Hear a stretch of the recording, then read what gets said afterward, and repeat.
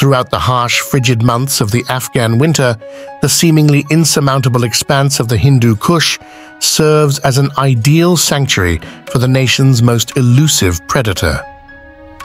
Snow leopards can be spotted at lower elevations during this season as they hunt for prey. But as spring arrives and temperatures increase, these majestic animals retreat to higher altitudes.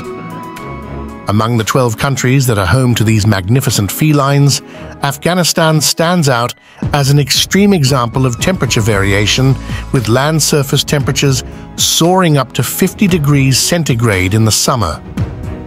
Situated at 35 degrees latitude, the country's northern half lies at the intersection of subtropical and temperate zones, creating a diverse range of habitats that support a rich biodiversity. With almost 400 bird species, well over 100 mammal species, and more than 100 reptile species, Afghanistan boasts a wealth of wildlife waiting to be explored. The country's 5 climate regions, characterized by dramatic differences in topography and precipitation, offer a variety of landscapes including desert, woodland, forests, grasslands, and rugged icy terrain, such as the narrow strip of land in the easternmost part of Afghanistan. The Wakhan Corridor is situated at the convergence of various mountain ranges, such as the Hindu Kush, the Pamir Mountains, and the Karakoram Range. It encompasses numerous significant river valleys at high altitudes, which serve as habitats for some of the most remarkable wildlife in the country. In 2014, the entire corridor was designated as a national park, leading to the strict protection of several animal species. Alongside snow leopards, brown bears, and Eurasian lynx, there are various bovid species thriving in the alpine environment, including argali and Siberian ibex. These bovids are preyed upon by snow leopards and bears. Among the smaller mammals found in the mountains is the stoat, which differs from its northern subspecies by not exhibiting a white coat during winter. Additionally, the region is home to a specialized flower transporter known as the large-eared pika. Bird life. International's important bird areas within the national park include Big Pamir and Small Pamir. These areas are home to a variety of colorful bird species, most of which are residents rather than migratory. While the district of Wakhan is a small part of the Badakhshan province, it boasts a diverse range of mammals and birds, as well as thriving reptile populations. In this region, one can find the Siberian pit viper in rocky terrain, alongside the vibrant Himalayan agama, which enjoys basking in the summer sun. The climate in this area is also characterized by its precipitation levels. Panjshir province is known for being the center of the country's rainfall, contributing to extensive vegetation in the southern part of Afghanistan. The Eastern Highlands stand out from the rest of the country due to their unique topography, offering 2 distinct areas within this region. The Eastern Mountains may not be as awe-inspiring as those in the north, but they do have their own unique charm. These mountains give rise to the only conifer forests in the country, which are not only famous for their diverse range of trees, but also for being home to some of the most extraordinary animals in the country. One such animal is the rhesus macaque, the only primate besides humans that can be found in Afghanistan. Additionally, numerous bird species thrive in these forests, with some of them relying on the pine cone seeds for sustenance. Among the fascinating avian inhabitants, the Himalayan monal stands out with its incredibly vibrant plumage, which the males use to impress potential mates during courtship. These conifer forests begin in the Nuristan province in the north and extend southward, eventually merging with the desert regions. Surrounding these forests are woodland areas, which serve as the primary habitat for various creatures, including the Asiatic black bear, the country's second bear species. It is important to note that due to the extreme temperatures, these lush foliage areas are interspersed with vast stretches of barren land, including the Eastern Highlands. The arid region that separates the fertile forests of Nuristan from the southern areas of Afghanistan is characterized by high temperatures and low elevation. While most reptiles in this region prefer mountainous terrain, they are limited to the Eastern Highlands due to the daunting Hindu Kush mountain range. However, the leopard gecko is an exception, as it can be found at higher elevations further west. Among the unique species in the east is the Bengal monitor lizard, one of only 2 monitor lizard species in Afghanistan. As we journey through Kabul, the capital and most populous city, we will return to higher elevations to explore another ecologically diverse region in the Central Highlands. This region boasts the majestic Hindu Kush mountain range, which is not only breathtaking in winter, but also a sight to behold in summer.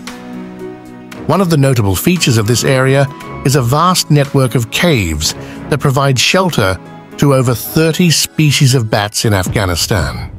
Among them is the lesser mouse-eared bat, weighing a mere 26 grams, 0.9 ounces, often found sleeping in clusters during the day. The greater horseshoe bat is also found here and, like its mouse-eared cousin, is insectivorous, hunting larger insects such as butterflies and beetles. Outside of the caves, the alpine grasslands are patrolled by a collection of carnivores, including 2 subspecies of grey wolf, the Indian wolf being found to the southwest and the Eurasian wolf to the northeast. Prey for the wolves consists of wild boar, which are widespread across Afghanistan, and a hardy species of wild sheep known as the urial. The world's most adorable yet grumpy feline is also found here, preying upon the highlands' equally adorable rodent species. Of the country's 8 national parks, there is one in particular that gives Wakhan a run for its money. Bandi Amir was established in 2009 and features a set of deep blue high-altitude lakes that contrast sharply with the reds and greys of the surrounding mountains. The park is also categorized as one of BirdLife International's important bird areas, of which there are 4 in the Central Highlands. Perhaps even more incredibly to the south, a brackish lake at Dashtanawa contains a 10,000-strong breeding population of greater flamingos who spend their summers in Afghanistan before migrating south for the winter. After exploring the majestic mountainous regions of the country, our journey now leads us to descend to lower elevations. The northern plains in Afghanistan are renowned for being the most fertile area in the country, where the majority of agricultural activities take place, despite half of the land being semi-desert. Interestingly, it is in these arid and less hospitable regions that Afghanistan's reptiles shine. Among them is the toad-headed agama, a species found at the lowest elevations in the northern part of the country. These creatures use a unique shaking motion to bury themselves in the sand and have colorful flaps of skin on the sides of their mouth, which they use as a defensive display when threatened. The reptiles in the north also include the dwarf sand boa, one of 3 sand boas in Afghanistan, the barred wolf snake, a non-venomous species, and the Caspian cobra, a highly venomous snake considered by some as the deadliest cobra species. Fortunately, these snakes primarily feed on small mammals like the midday gerbil, which, similar to the larger-eared pika, collects vegetation to store in its burrow. These small mammals are also hunted by predatory birds, including the Saka falcon and the larger Pallas's fish eagle, both of which, unfortunately, face the risk of extinction. Other animals found in this region are the Tolai hare and the caracal, a medium-sized feline with a wide distribution across the grasslands of sub-Saharan Africa and Asia. The arid regions of northwestern Afghanistan provide an ideal habitat for the caracal. The northern plains experience some of the highest temperatures in the country, but there is one more location worth exploring that exemplifies its desert classification while still supporting a diverse range of wildlife. Although Helmand and Kandahar provinces are known for their extreme heat and harsh conditions, they are not solely composed of flat, sandy deserts. The mountains in the southern provinces are remarkably beautiful, and the turquoise blue waters of the aquatic ecosystems bring life to an otherwise barren landscape. Lake Hamoun, located on the Iranian border, is particularly noteworthy as it hosts the most varied assortment of migratory birds in the entire country.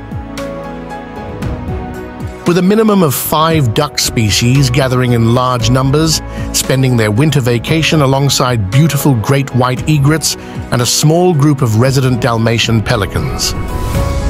Towards the east, the Registan Desert hosts a variety of birds, including various sand grouse species, smaller birds like the trumpeter finch, and the crepuscular Egyptian nightjar, which hides in the sand during the day. The diverse desert invertebrates consist of praying mantis species and the camel spider, which, despite its frightening appearance, is harmless compared to the desert snakes. The saw-scaled viper is one of many intimidating viper species, lacking the horn-like projections of the Persian horned viper. Among the less intimidating reptiles are the Persian wonder gecko and the venomous shakari sand racer, which poses no threat to humans. The region's mammals, such as the chinkara and the goited gazelle, have an average lifespan of about 6 years and are scavenged by the striped hyena after death. Other carnivores include the widespread golden jackal, as well as smaller fox species like Blanford's fox and Ruppel's fox, which have furry pads on their feet and large ears for heat dissipation. The size of ears is a fascinating characteristic among foxes, varying greatly among the 22 species, all of which are covered in this video. Thank you for watching and see you in the next video.